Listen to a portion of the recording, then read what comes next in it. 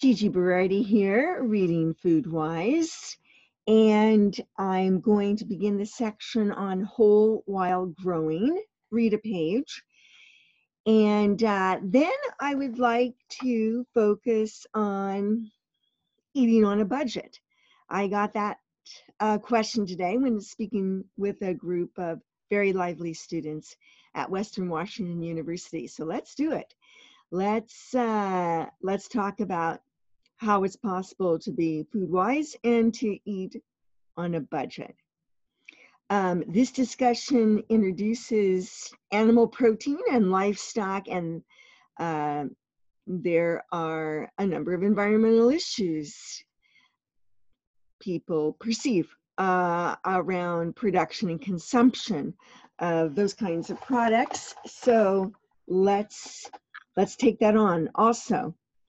I think as we'll see, nothing is black or white, which I know is not fun to hear, but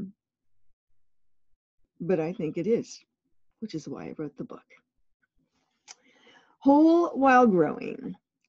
We've been thinking about what happens to a food item, be it grain, nut, fruit, vegetable, chicken, or egg, after it is harvested. But the same FoodWISE principles apply to the plant or animal while it is growing.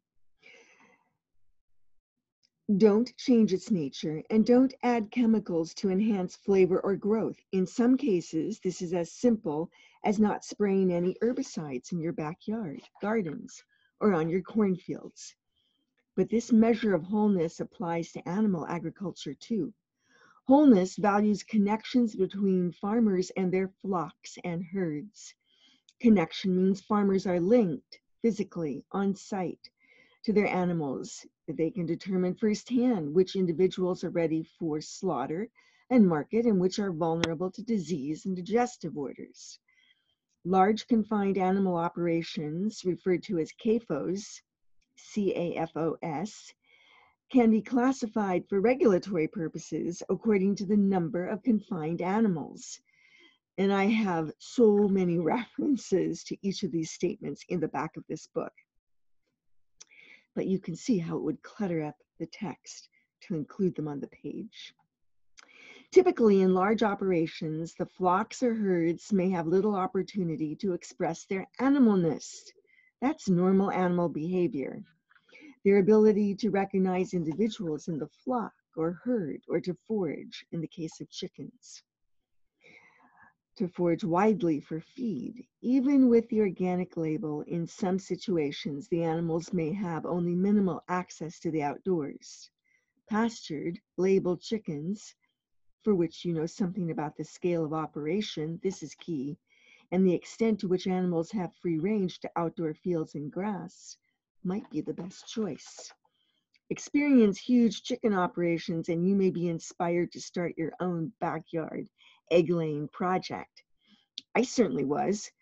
Does this mean we need a chicken in every yard? Well, not exactly, but enormous chicken operations are rarely the only alternative. Smaller scale works, and within 30 minutes of where I live, 2 growers keep 250 to 600 chickens at a time. The chickens are out in the field where they're chicken tractors, so that is a movable fenced-in protective unit with nesting boxes if the hens are laying, are large enough to allow for some natural behavior. This promotes good health and physical comfort for the chickens. Agricultural populist writer-farmer Joel Salatin calls this integrity farming. With animal products, what we consider whole is sometimes partly a question of our attitudes toward non-human animals. FoodWISE is choosing to consciously consider what we consume, keeping personal budget, values, and tastes in mind. But what is the right number of chickens to be raising? If 10,000 is too many, how do we know that 600 is not? We don't. This brings us back to the FoodWISE approach. Experience it for yourself. What's your observation?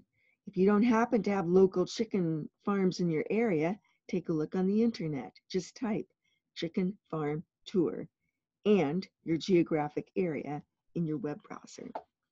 That is exactly how I am teaching an agroecology and sustainable agriculture class right now at Western Washington University. We are using our web browsers. Okay, so what to eat? Well, number one, we humans, I will speak for myself, can probably get by with less food. Yes, indeed, we can. And I speak for myself because I know that to be the case. So consider it, try, experiment in the FoodWISE way. Experiment with how much food you need. Number two, focus on grains and beans. So I buy rice in 25-pound bags and a kind of a pea lentil mix, also in 25-pound bags. For me, I can afford to be interested in where that's coming from and if it's organic or not. Sometimes I buy organic and sometimes I don't. It depends on what is available, especially right now. With that bean mix, I can soak the beans overnight in water, and sometimes I add a little whey to it to kickstart the fermentation, which I have left over from cheese making or just from any thick natural type of yogurt. We'll have the whey protein fraction settling to the top, and you can use that, or a little bit of salt, soaked overnight and then cooked with spices. And the next item to bear in mind is that you can forage for these grains and beans. I think I have that as item number 4 in the description of this video. But dandelion greens are still delicious and tender. I've just made dandelion wine, and I keep meaning to shoot a vlog on dandelion wine. But if you just Google my name and dandelion wine, you'll find a recipe. It's the last recipe in a very special recipe in the FoodWISE book. Nettles, they're not too mature at this point, depends on where you're looking. Dead nettles, mustards. The third item I had in the description that goes with this video is complementing proteins. And I actually didn't talk about it very much at all. In the book, I did more in my book called Finding Balance in 2005. And there's a link to a lecture on complementing proteins, which was popularized by Frances Moore Lappé, who wrote a foreword to a book I produced in 1985, and she endorsed FoodWISE this year. So I followed her work for a long time. Her popular book on this topic is called Diet for a Small Planet. And she popularized this idea of complementing proteins, that is, combining dairy and seeds and beans and grains, so as to have a complete protein in your meal or within a space of 2 hours of eating. And if you Google complementing proteins, you will get a lot of diagrams that show the relationship between those 4 food groups. And the idea is that the deficiencies in amino acid complementation load in one food, for example, grains, are complemented by the larger presence of those deficit amino acids in another food group. Now, this is a little contested as to what this is, how it works, and if it's necessary.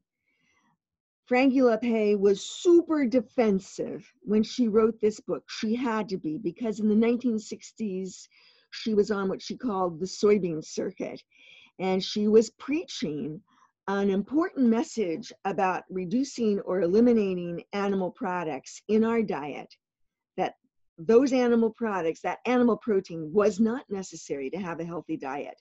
That was her revolutionary message, and she received a lot of flack for it. So she felt that she had to, and she did, investigate this and determine what kind of diet, healthy or otherwise, as she was using that adjective at the time, could be put together by avoiding animal meats. Nevertheless, it is an interesting guideline, and the food groups that you would normally or naturally put together are actually pretty much descriptive of what many cultures choose in terms of combining foods anyway. I invite you to take a look. So in this theme, a little bit of animal protein, a little bit of dairy goes a long way, literally and figuratively.